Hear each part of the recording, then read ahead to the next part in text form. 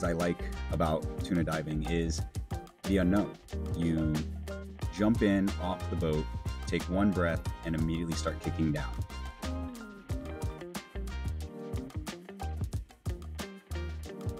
Sometimes when you make the drop, the fish aren't there. Sometimes the fish are 50 yards to the left, sometimes fish are 50 yards to the right.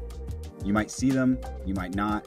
So sometimes you end up taking multiple drops, jumping in, jumping out of the boat. Every once in a while, you'll jump in and then all your dreams come true. You end up getting walled by massive, massive schools of tuna.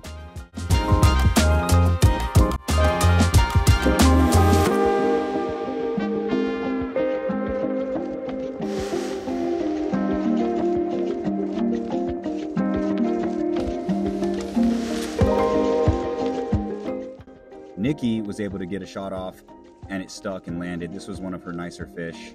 I think it ended up going close to 90 pounds. And of course, the thing everyone loves to see, the tombstone.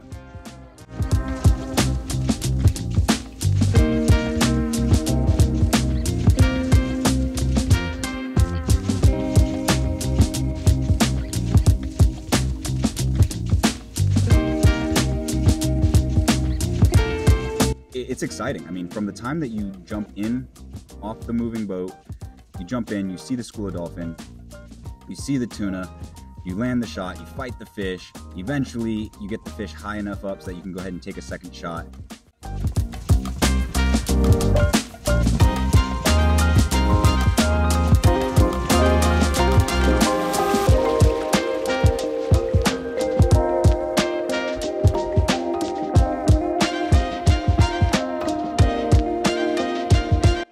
Hey, see how he's turning you? Hey, see how he's turning you? Don't let him turn you. Keep one direction. Cooper, try to stay out of this line.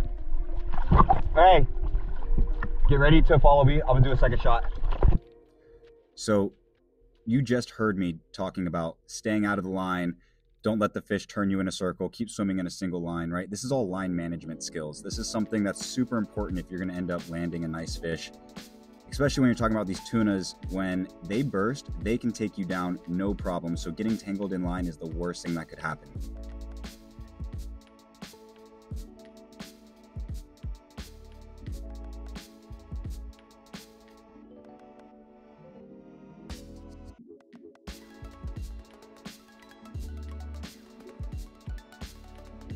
When you're fighting that fish, sometimes you don't realize what the excess line is doing.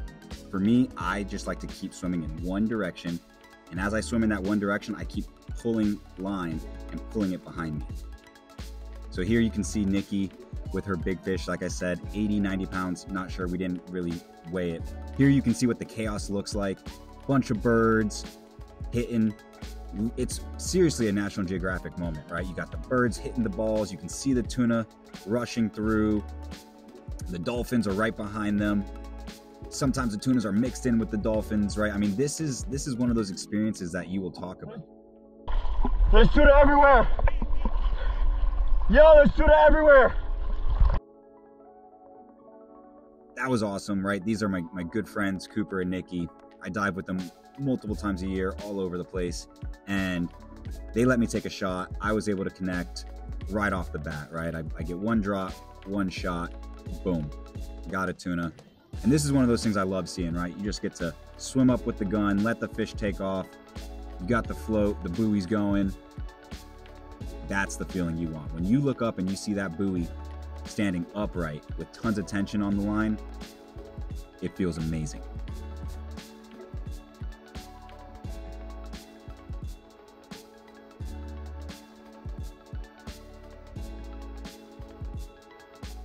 Cooper has gone out multiple times looking for tuna. He's been on boats where other people have landed tuna, just he hadn't gotten a tuna yet for himself. So for me, it was really shocking to see that he ended up not taking a shot on these fish because he was just really being a selective hunter.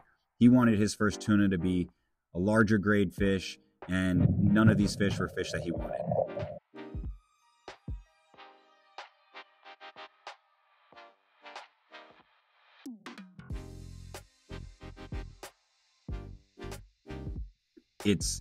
really awesome to see that he's taking a selective approach, right? He's not going to take just any fish. Just because he has an opportunity doesn't mean he has to take that fish, right? Picking out the fish that he wants, that's going to be a much more meaningful dive and a much more meaningful harvest.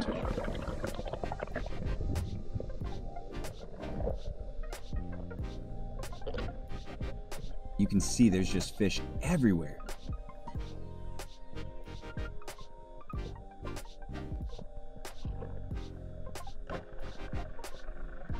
Finally, after a couple drops, Cooper decides he's going to take a shot, and he nails this tuna. And as soon as he hits it, it starts swimming up to the surface. So he probably nicked the spine. One of the things I got concerned about was seeing as the tuna was swimming closer to Nikki, and Nikki's heading to the surface, it looks like she's in trouble. Malachi looks like he's going to help her. And I'm looking at her, I'm telling her, breathe, you gotta breathe. And then I see her head drop below the surface for a second. So I speed over there even faster, and I hold her up, right? And I'm like, hey, are you okay? And, you know, obviously she tells me she's fine.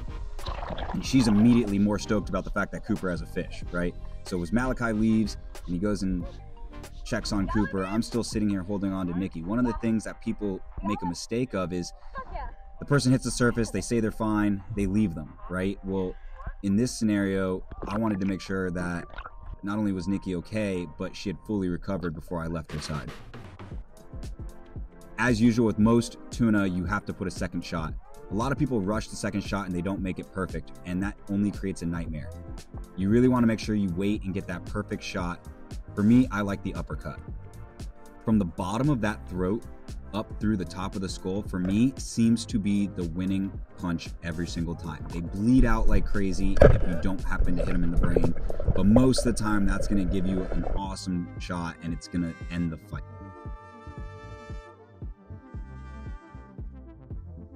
One of the things we do to keep the fish as fresh as possible is we actually start filleting the fish right on the boat.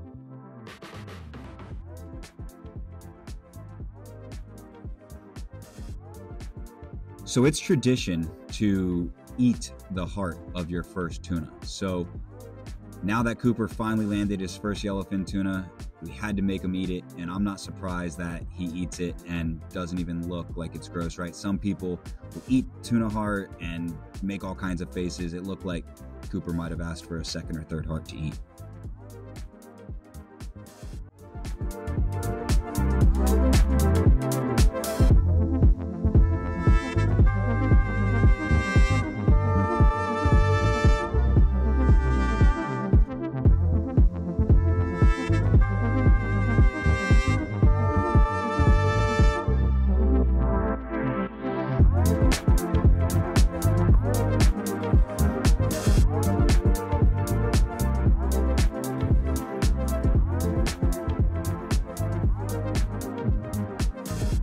Switch gears and we move over and do some reef diving. Right after doing a full day of tuna, we ended up with 5 tuna, so we don't need more than that. Plenty to go home with. We decided to switch over, do some reef diving. The viz was a little milky, so that was frustrating, right? We were clean on the top, but as soon as we got to depth around 60 foot, it turned into that white milk, which becomes very difficult. Nikki was done diving for the day. She had just finished having what looked like a tough return to the surface. Of course, one of the things I want you to notice here is how aware she is of her body. So Nikki is actually aware that she's not feeling good, and she actually gives me the signal, hey, I'm not doing good, on her ascent, and I'm able to take the gun from her and help her to the surface. So eventually, after taking many drops, Cooper and Nikki said, hey, CJ, why don't you take a drop? And I went down and landed a terrible shot. I ended up hitting this Cubera in the tail, but I fought it for a long time, didn't make any progress, so Cooper came down to get the line from me. As soon as I gave Cooper the line, Nikki helped me to the surface, and as soon as I'm on the surface and I'm good to go, she actually comes right back down to help Cooper. And as soon as her and Cooper hit the surface, I'm right there on the line, right? So Cooper's been fighting that fish for me. I'm now pulling up on the line. I look over, I make sure, hey, are you okay, Coop? He looks at me, he's like, oh yeah, we got it. We got a big one, right? So I'm amped up about this. This is pure chaos, right? So I got to give Malachi a good shout out here. Thank you for getting all this on film, right? There was a lot going on, but as I'm pulling this up, I'm realizing we should probably get a second shot because I hit it in the tail. I'm not sure how good it's holding. We've just been pulling and fighting on this fish forever. You can see here the line management is so important. As I swim forward, I'm constantly pulling that extra line behind me, right? And swimming in that one direction. That's how you keep that line away from you and keep you safe. Nikki makes a drop down, and you really can't ask for a better second shot. She puts it right through the head, doesn't waste any meat, unlike my first shot, right? Wasting some of that back tail meat. But she hits it right in the head, comes out the lip on the other side. This ended up being a 50-pound Cubera. So that was the winning fish of the reef. Yeah, excellent shot. I mean, right through the eyeball. Still alive, but that fish is secured. And now, once we know the fish is secured at the surface, you can see we're doing a little bit of celebrating.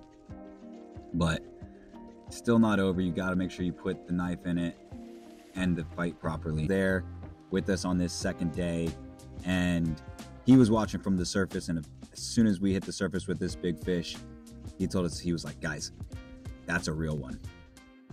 So that ended up being the highlight of the reef. I mean, the viz was pretty bad at depth. I mean, it murked out right at 60, and I got very lucky that this fish poked its head out. I think I was at like 65, maybe 70 foot when I pulled the trigger on this fish. I could barely see the fish. I remember seeing the fish right before it hit the murk, and as the fish hit the murk, I took a shot of where I thought the fish was going, and I ended up hitting it in the tail. So extremely lucky to get a shot off on this fish, extremely lucky that the shot held on this fish, and I'm extremely lucky that I had a group of divers that know how to work together as a team. You hear people talking about, I want to dive alone. Well, here's an example where 3 divers worked flawlessly together. So you can see here, we're filleting the tuna. Some of the smaller tuna looks really good. It really does. A lot of people say the bigger tunas are better, but I really like those medium range tunas. That's where you get the really nice color. You can see where there's a little bit of burn, right? It's a different color. It's a white and opaque. That's from lactic acid buildup, right? The fish get hot and use a ton of energy and during the fight, and so that's one of the things that you'll notice is you can see that it gets some of that burn. That's no big deal. You can eat it. There's nothing wrong with it, but when you're doing sushi grade and it's about presentation, I just trim that part off. If you like the voiceovers or you don't like the voiceovers, comment below, let me know your thoughts. If you really liked it, subscribe and share with your friends. Thanks for watching. We'll see you next week for episode 4.